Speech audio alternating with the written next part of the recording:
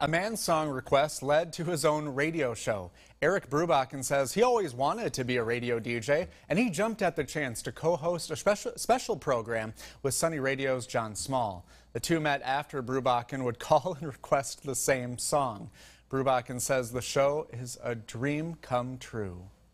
You wouldn't believe of how proud I am. I have a whole box full of my CDs at home with all my radio shows. I thought, look what I accomplished here.